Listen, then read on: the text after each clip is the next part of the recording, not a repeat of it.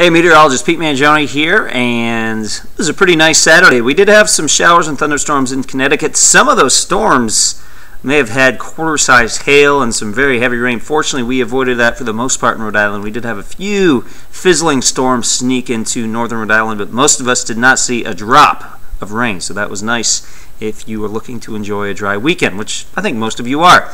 So, tonight temperatures will be in the 60s, maybe a few spots outside of Providence in the upper 50s, another comfortable night for sleeping.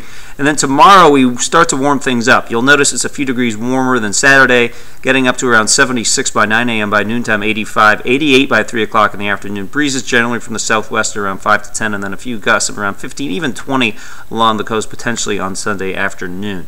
So, what does that mean? Well, it means that the beach would be a nice place to be. I am expecting temperatures to make it to the low 80s and then probably falling back into the upper 70s with that south and southwesterly breeze kicking up just a little bit. And it will be muggier, so I did want to show you this. You can basically take Saturday's humidity, basically what it felt like outside, and just add a few degrees of dew point to that. So you'll notice it's stickier on Sunday than it was on Saturday, and it'll be a little warmer too.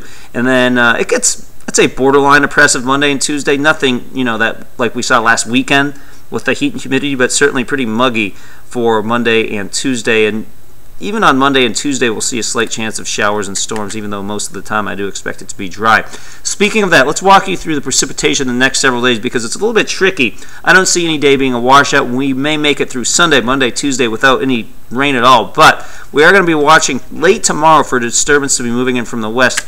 You can see 2 p.m. Sunday, I'm expecting dry conditions, but notice from 8 p.m. until the later hours around 11 p.m., we may have some showers and thunderstorms approaching, and these could be pretty strong out to our west for portions of Connecticut, Massachusetts, but they may actually kind of fizzle by the time they make it to our area tomorrow night. So just stay tuned. We'll continue to update you on those potential Sunday storms. Right now, it doesn't look like it would be much to affect at least your daytime Sunday plans, but we will let you know if that changes and post more updates right here on WPRI.com. Thanks so much for watching, and we will be posting more videos here with weather now throughout the weekend. See ya.